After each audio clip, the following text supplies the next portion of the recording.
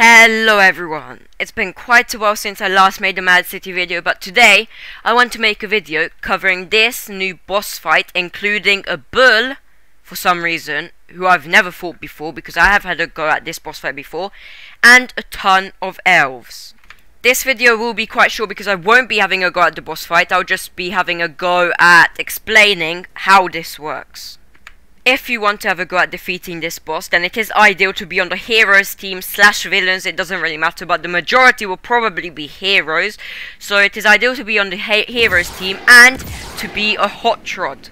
The logic in that is because if you're a titan or any other flying hero, you can't actually fly because flying doesn't work. However, going super fast, that power does work within that event. So if you are being attacked by elves, it is also ideal to have body armor. So if you're being attacked by elves and you go under 100 HP, then it is ideal to be hot rod because then you can still quite fast run away from them, retreat for a few seconds until you get back to 150 HP. Anyways, how do I do this boss? Well, to do the boss, you need to find batteries across the map to charge this generator, which activates this teleporting thing, which will take you to the boss. The boss is located here, where back in April, May, or whenever, the boss fight happened with Mech Chuckles. It's located at the exact same place.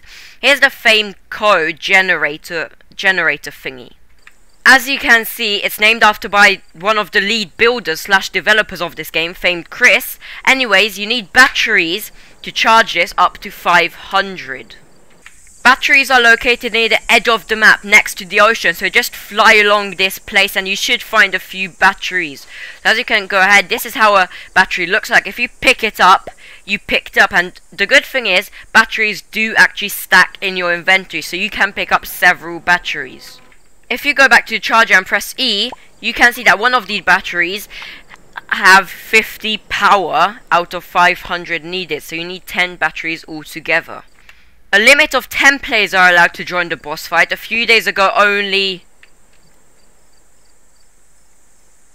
I'm just wondering, this might actually be a bug because the charger isn't charged up to max. Yet, I've just joined a match, even though it isn't fully charged up. Right, so I guess this is a bug. Previously, only 8 people were allowed to join. And now, I guess I will show you how to do this fight. Once it reaches 0, it will teleport you to an unknown place. I have no clue where. Here of the ski lift, right here.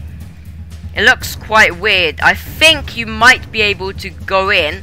Actually, you can only go in with this teleport because as you can see, there's this invisible wall, I think, across here.